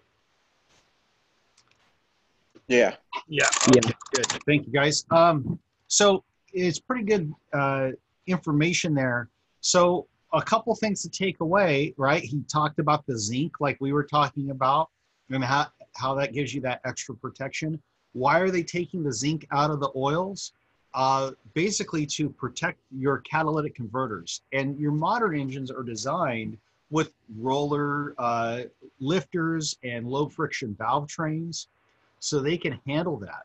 But if you have an old muscle car engine that's a flat tappet cam, you're really going to want an oil that has that extra zinc content in it all the time, right? So that's something to think about, is what type of engine do I have, and then what am I doing with it? Maybe I want that extra protection. What's more important to me, protecting the engine or protecting the catalytic converter, right? So what that means is running a race oil like this one right here on a new car might void your warranty for your emissions equipment, right? So you really have to pay attention to what products you're running. And like I said, know what your job is. What are you asking the oil to do? How are you driving this car? Are you breaking it in a new engine? Then you probably want to break in oil. Am I doing normal driving, or am I doing the occasional autocross, track day, drag race, or am I doing full out racing? Notice that the full out racing didn't have the same amount of detergents in it. It doesn't have those detergents because you're not typically going to have it in there as long, right? Also, he talked about how all these oils, they really need to get hot to get the additives working properly. So if you're doing a lot of short trip driving, that's why they recommend with short trips, you change your oil more often, because you're not burning all the impurities out of the oil and you're not getting its detergent package and its dispersants and its other additives working, right? So somewhere around, 180, he mentioned how they test the oil at 212. I'll say 180 to 220 degrees, is good normal oil temperature, you start getting over 220, and now that oil's getting pretty darn hot inside the engine. But if you don't get the oil temperature up to 180, it's hard for those additives to start working and doing their jobs. All right, so choose the right oil for what you're looking to do, right? Now pulling this conversation back to building an engine and starting up that engine for the first time. Hopefully you guys that were in the engine class. Take the engine off the stand and place it on dolly wheels or install engine mounts. I'm going to turn the CDX guy off. Hopefully you guys that were in the engine class pre-lubed your engine before you fired up a fresh build. And I will say that if you have a car sitting around a long time, you've had something sitting around on the side of your house, it would be a good idea to pre-lube that engine before you start it up. So here, this guy just pulled the engine off of the engine stand. He thankfully remembered to make sure the camshaft plug was in the back of the motor so it didn't spray oil all over the place. You'll also notice that he's got all the oil gallery plugs inside there. He's making sure that that thing is just under flush. He's putting a little fresh oil on the oil filter. And again, he's gonna make sure that all the oil gallery plugs and stuff are closed up.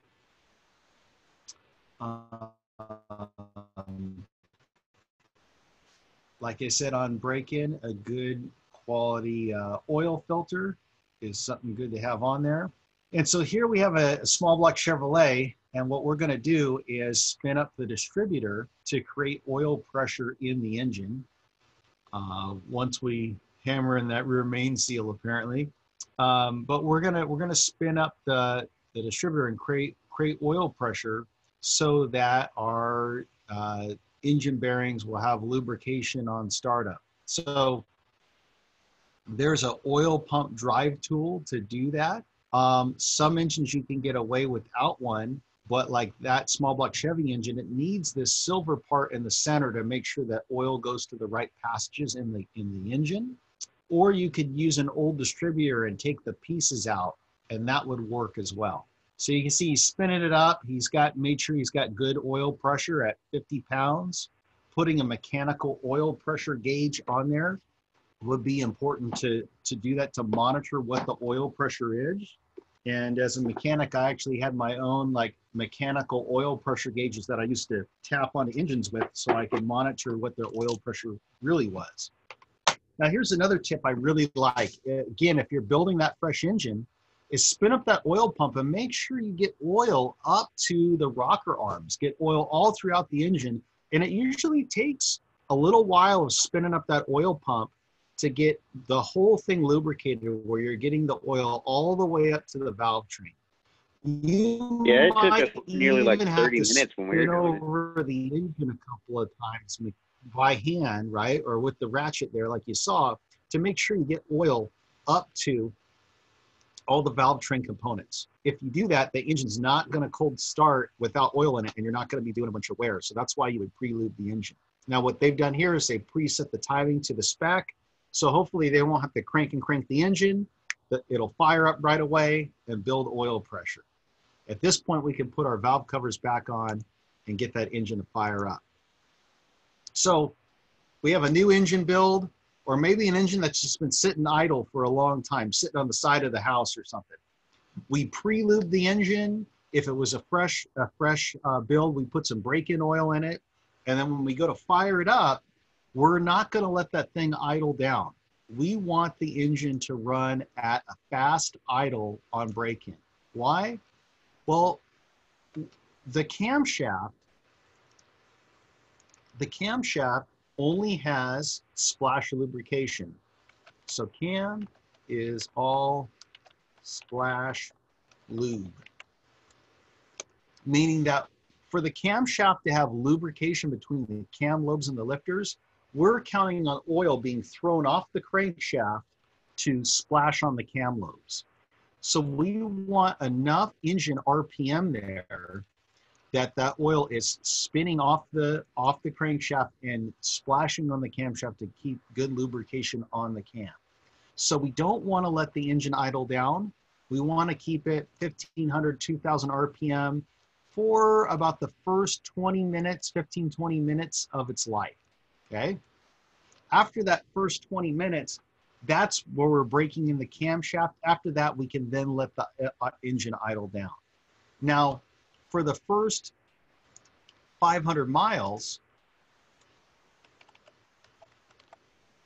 we want to avoid high RPM, okay? There's two things we're really breaking in here. That first 20 minutes, we're breaking in the cam and lifters.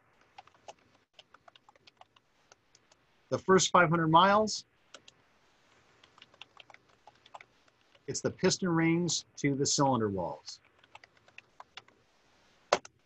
And so why do I want to avoid high RPM? And I mean, like, let's say my engine had a red line of, let's say 5,500 RPM. I don't really want to be over 4,500 RPM, right? I want to keep my RPM levels low, because at high RPM, what I tend to get is what we call ring flooded, where the rings can vibrate in the ringlands and kind of like glaze over, and then I don't have the piston rings properly wear mating into the cylinder walls, okay? So avoid real high RPM, but high load is okay. So you can get on it. You can get to, you know, half throttle, 3/4 throttle, even short bursts at wide open throttle. You can put the load on it. In fact, the additional load, if this is my combustion here, forcing down on my piston, what that additional load does is it helps push the piston rings out and force those into the cylinder walls. So the load will help the engine break in faster, but I want to stay away from high RPM. So high load is okay. I want to stay away from high RPM. After that first 500 miles or so, or once I feel like I've properly broken in my piston rings, I want to change that oil out of there, check my filter, make sure there's not excessive metal bits or anything in it. But at that point, so basically granny shifted for the first 500 miles. Once the piston rings have broken into the cylinder walls, well, now I can switch over to a synthetic oil if that's what I want to do, and you know, motor on happily. So I have one last video clip here that we'll play. When me and my uncle, we broke in our 180cc engine that we bored out, we actually, before we put the piston back in, we actually put grease on the inside of the cylinder wall. Ask that question again, please. So I said, before me and my uncle, we broke in our 180cc engine that we bored. Yeah. We put grease on the inside of the cylinder wall. And then we put the piston in, and put it bottom dead center, and then put a little more grease. Uh-huh. And then it was a little tight at first, but then after a while, it just started right up, and then we kept it at a high RPM. Okay. All right. Right on. Yeah, usually you would use assembly lube, like on the bearings and camshaft lobes and stuff. ATF works well as well. But you would use engine oil on piston rings. A lot of guys like the ATF. They feel like it breaks in the pistons and rings faster. The one thing I will caution you about ATF is it works good if you're going to start the engine right away. If you're building the engine, you lubricate stuff with ATF, and then it sits in your garage for 10 years, that ATF is going to cause parts to corrode, right? Like if you got ATF on your bearings, just like how ATF will eat the paint off your car, it'll eat some of the material off the bearings. So ATF works well because it's a thin oil and it does promote break-in, but it's not good if it's going to be sitting around. So to use for that application, right? Because that's what it's engineered to do. All right, so now we're going to fire up this engine. We're going to break in this camshaft, and honestly, I'm a sucker for, I love these 3D animations showing us how these parts work. So let me get this going. Have someone crank the engine for you, but keep your face out of the way just in case. If it sputtered, loosen the hold down clamp and advance the distributor a little at a time until the engine will fire up. If it still won't start, check the fuel and electrical supplies. When everything is correct and the advance is set right, the engine should fire up. Once it does, if you have a new cam, you must follow this camshaft break-in procedure. Run the engine for 20 minutes at 2,000 revs per minute. The rule is that the engine must be above 1,500 RPM. Don't let it idle, even for a few seconds. If you notice a leak or any other problem, shut the engine off and fix the problem. But once it starts running again, you have to keep the engine speed above 1,500 RPM. Every few minutes, change the running speed a little to anywhere in the range of 1,500 to 2,500 RPM. The variations will help to properly break in the lobes of the cam and to keep enough oil circulating inside the engine during the break-in. After 5 or 10 minutes, you should see a little steam coming out of the open radiator. Carefully top it off with some water now that the air pockets have been worked out of the system. Then close the radiator cap before the cooling system becomes too hot to touch. For the rest of the break-in period, keep a close watch for leaks and for wires touching the exhaust and melting as everything gets hotter. After a good solid 20-minute workout, bring the motor back to a lower RPM. All right, breaking in an engine can be kind of scary because the fresh paint's going to be burning off the exhaust manifolds. But like I said, and like you saw in the video, if you have, especially if you have a flat tappet cam, do not let that sucker idle down. You need the RPM to move the oil around to keep plenty of splash lubrication hosing down that camshaft and promoting a proper break-in. So I have first 20 minutes critical for your camshaft, 500 miles critical for your rings to seat in, and then after that, you can switch over to your synthetic or whatever your oil of choice is. With that, we have, finished covering all the technical stuff we wanted to cover. And you guys have just done an absolute fantastic job of that. What I want to do now is bring this back to our website for our Canvas page for our class. Okay. What do you need to do to finish this class out, right? This is our last, Zoom session. It's our last class meeting. What I need you guys to do is take your tests. So what I'm going to do is I'm going to turn on my student view, which should put the pink ribbon around here. And that should make it, other than the pink, it shouldn't make it look similar to yours. So you can see it took some of my options away. If I go to quizzes, there are 2 quizzes I need you to take. The EFI tuning one, this really lines up with the stuff that we've talked about. I'm sorry, the general tuning knowledge, this is the one that lines up with the stuff that we've talked about in class, okay? It's only 14 questions. Some questions are more points than others because some are short answers, some are multiple choice, and it really lines up with what we've been doing, okay? So, if I get out of there and I go to the EFI tuning exam, this one's arguably more difficult, right? Because it's really focused on fuel injection. This is the same test they have everybody take at EFI University, okay? But it's a great test to really test your knowledge of engines and fuel injections. This will be more of like a credit, no credit. I want you to do this just to experience it, what it's all about, okay?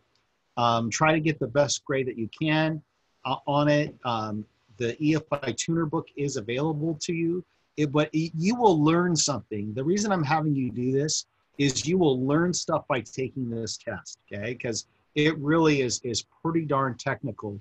If you get a chance, look up some of the stuff from EFI University. If you really want to get into fuel injection tuning, those guys do a good job with that.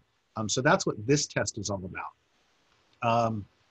So I want you to do those 2 tests on there. We have had a couple of Charlie put in the chat that he got his packet yesterday. Good. I did get those packets. I did get those last packets mailed. it's killing me. It seems like the price of postage keeps going up and up. So now it's like $8 per packet to mail it. So, oh, by the way, did you send one to me, or am I gonna have to get it from you when we get? No, I'm just gonna give it to you when I bring you your motorcycle, which I'm gonna try to do that next week.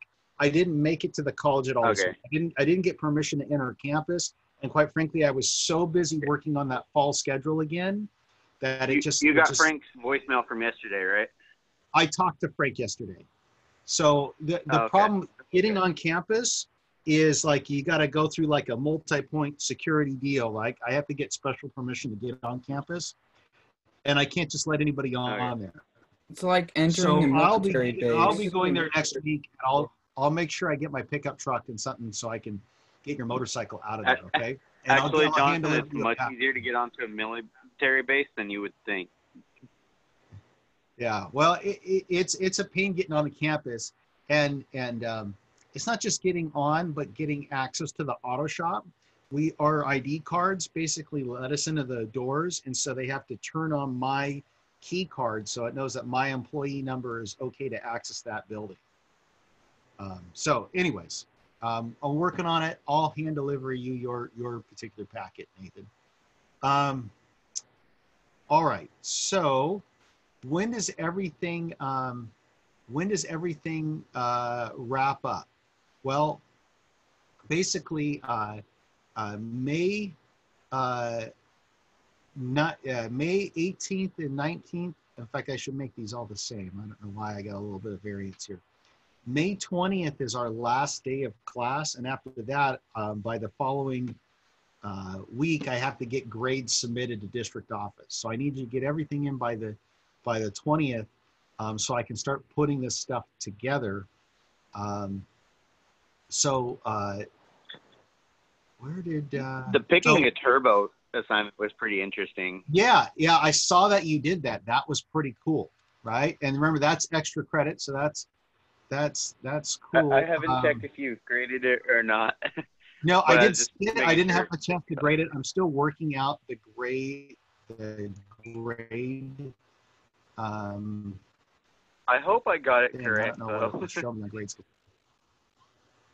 Yeah, it's. I thought it was a pretty neat thing to do because it really tests your ability to do all that. Okay, so I'm in student mode, so it says everything's missing. The other thing I'm going to add to this is like your daily performance credit from the first part of class. So, and then I have. I'll put together one other extra credit thing for you as well. If I go to modules here, everything we've been doing in class, from our workbook to all the presentations, to note pages, it is here under modules, right? So all kinds of the EFI University book, the Turbo catalog, some great tips from Eldebrock. I'll put together one last kind of extra credit thing for you related to this video clip right here. Hi, and welcome to another episode of Technic. They do a good job on running a car on the dyno, doing some EFI tuning, and showing you like what makes a bigger difference, fuel or ignition type of stuff. So anyways, you have those 2 tests to do. You have a couple of discussions. I'll be getting your grades put together shortly after that. And when you go to the grades tab, you will be able to see what your grades are on here, okay? And I'm still working on it. I just got my other class done and set up yesterday. And so now I'm gonna start working on yours. And remember, you're gonna get credit from everything you did in class up to March 18th or so when we ended our in-person class sessions, and then all this stuff that we've done on the computer, okay? And you're not gonna get it incomplete for this class. You are gonna get a grade unless you individually chose to withdraw from the class. Then what you would get would be an excused withdrawal, okay? So, and even with that, although all you guys that have been participating are going to end up with good grades because you've been doing the activities and stuff. But if you went through there and you were like, oh, I wanted a better grade than this, you could still, up until the end of the semester, choose to do that excused withdrawal. So you could still choose to take that option. Relating this all back to our schedule for the fall semester, guys. Like I said, we're going to have hands-on auto classes. As it sits right now, we're going to be still having hands-on auto shop classes, but we are going to have less of those. We're going to have 5 less sections of hands-on classes. All the AT100 classes will be online. All the hands-on classes will feature the lectures online, and then we'll How would split the AT100 be completely online though, considering a lot of lab is considered with well, because it's not going to be ideal, Nathan, but the final decision was that something is better than nothing, right? So yeah, that's the way we normally taught AT100, it was very much online, or I'm sorry, very much in person working on the cars, right?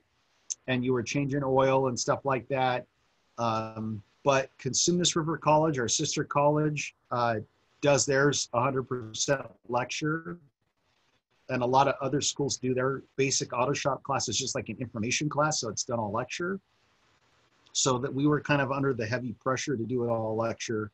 And the logistics were, even with the size of our shop, we could not maintain social distancing requirements and run more than 4 classes at a time in the auto shop area, right? Basically, when you space it out, you're looking at 40 or 50 people tops in the whole auto shop compound to maintain social distancing.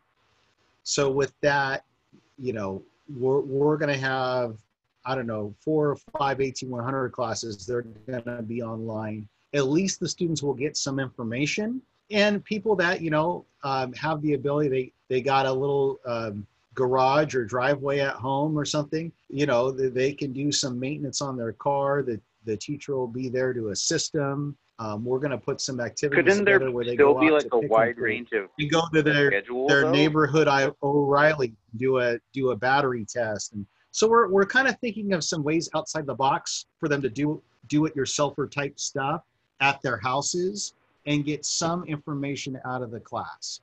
And remember that students from there, they can take skill and speed, they can do other things. And I think if they end up going through the whole program, it'll all come out together in the end. So anyway, so what do you guys need to do for this class? Do your two tests, finish any discussions or anything that you haven't done, and then your grades will pop up on the grades tab. And then in the following week, I'll get those submitted to district, and it takes them a couple weeks, but then they should be available online. And other than that, I want you guys to stay safe and stay healthy and try not to be too cooped up at home or going crazy. We're going to do a few online classes this summer. And like I said, hopefully I'll see you guys in maybe like Engine Performance. Charlie asked, when's the schedule going to be online? The Inter class. What's that? Charlie asked, when is the schedule going to be out for fall? Oh, good question. All right. And I got the chat going up right here. So it's supposed to be up May 23rd, but because I've had to do more revisions to it, that might be delayed slightly. In fact, just as I was starting class, my dean sent me another revision to it. So it's supposed to be somewhere up between the 23rd and 25th. That might be pushed back to like the first week of June or something, but it's coming out pretty soon. So, and remember, the way American River College is going to work is all your normal classes that were just lecture only classes, like let's say you're an English 300 or mathematics class or I don't know, U.S. history. All those types of classes will be taught online. Because we're career education, we've gotten a little bit of a pass. So we're still going to be able to have, as it sits right now, this could change, but we're still going to have some hands-on classes. We're not going to have quite as many, and we're going to be social distancing those classes. So you guys will be working in smaller groups, more one-on-one type of stuff. And it's going to be a little different. I think it'll still be good. So as soon as you can sign up, try to sign up. I will be getting a hold of, once I get the schedule finalized, I will be getting a hold of like my various high school counselors and teachers and stuff that I work with outside of ARC's district, so they know what's going on. It's going to be a little bit of a compromise, but it'll yeah, I would expect Lonnie would want to know what's going on. Yeah, I'll let Lonnie know, you know, because it's changed since I last talked to him. I think I talked to him like last week or maybe a week and a half ago, and it's changed since then. I know Charlie's graduating, but there's still going to be other Vision students coming into the program as well. Yeah. Yep. One other thing, yep. So guys, I really appreciate you guys. I will try to find a link to the Audi SQ7 because I do find it more interesting than Tesla's Model S.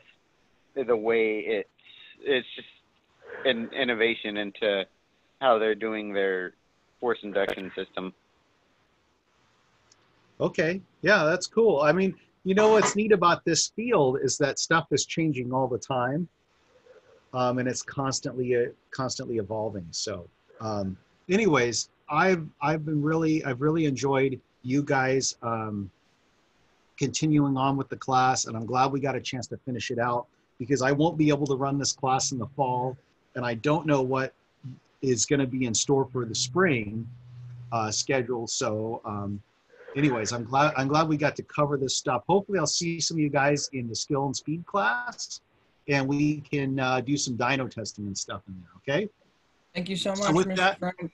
Yep. So with that, you guys stay safe and keep learning and you know, watching stuff and learning and reading and working on as many things as you can. Okay. Everybody take care. All right. And we'll see you later. Oh, by the way, yeah. for nitrous, I found a movie called Born to Race that shows the nitrous system, how it really works, and it's really interesting. It's a little corny, but it's a really good movie to learn about the industry. So I'll tell you what we'll do is I'll put a general discussion thing so you can post that stuff up there because I would like to check that out. Okay? All right. All right. All right. Guys, see you later, okay? Take care, everybody. Thank you much. All right. Bye.